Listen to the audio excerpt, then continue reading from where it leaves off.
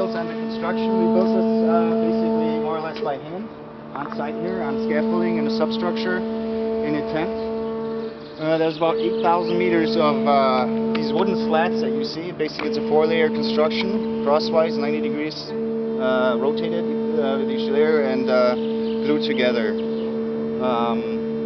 All the slats, basically, if you look under it, you can see them. The longest ones are 60 meters long. They're CNC fabricated in 3-meter segments and then joined using finger joints. We did all this here in the tent, and then the construction itself here on site. This is a project that was cooperation between 2 institutes here at the university, our institute and the Institute of System Dynamics.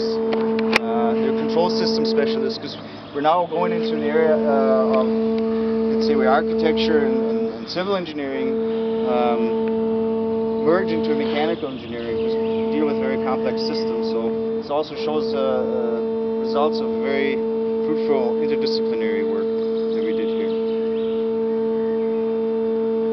The actuators, we can position the points, the support points with the actuators to 1/10 of a millimeter.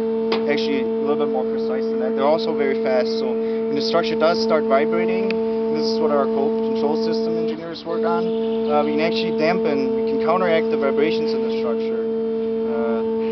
You saw it earlier when I started shaking the structure, it actually starts vibrating and stays vibrating for 20 seconds. When we turn on the vibration control, the actuators move so fast, they take out the vibrations of the structure within 3 or 4 seconds.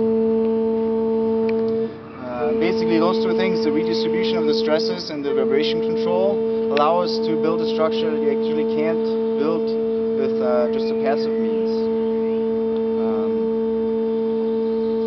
You could say, yeah, you take out material, but you have a lot of energy that you got to use with your hydraulics. The problem is with structures, when we design a structure, we design it for a 50-year load. So for the most portion of their lifespan, the structures are well over-designed. You actually need all this material only once.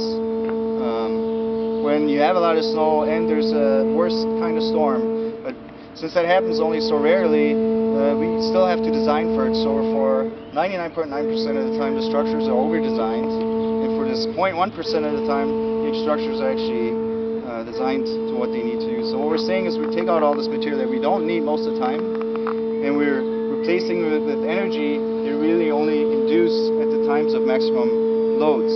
So the energy that we provide to the system is temporary, and we take out mass or weight of the structure permanently.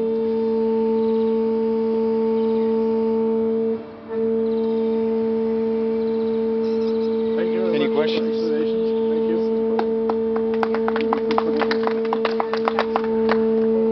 Very impressive construction. They had to be made right here.